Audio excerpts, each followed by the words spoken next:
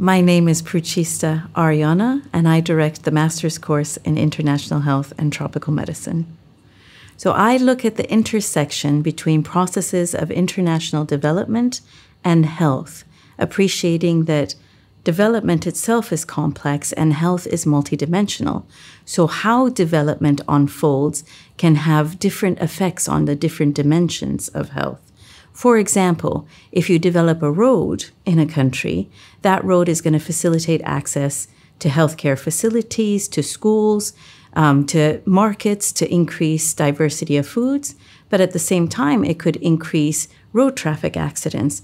It could contribute to the transmission of infectious diseases, and it can lead to more sedentary lifestyles. So there is a need to appreciate how development can directly, indirectly, intentionally, and unintentionally affect the various dimensions of health.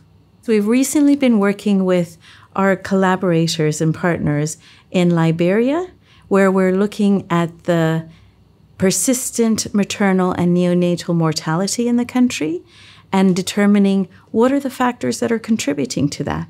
We've been looking at policies. We've been looking at how policies are implemented.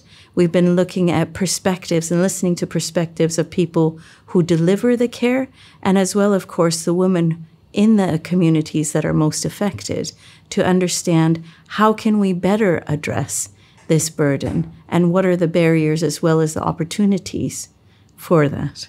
To make the most impact with my work, I would like to contribute and continue to contribute to capacity development to allow the future leaders in global health to build their research skills, innovate solutions, implement the changes, and use evidence to affect policy.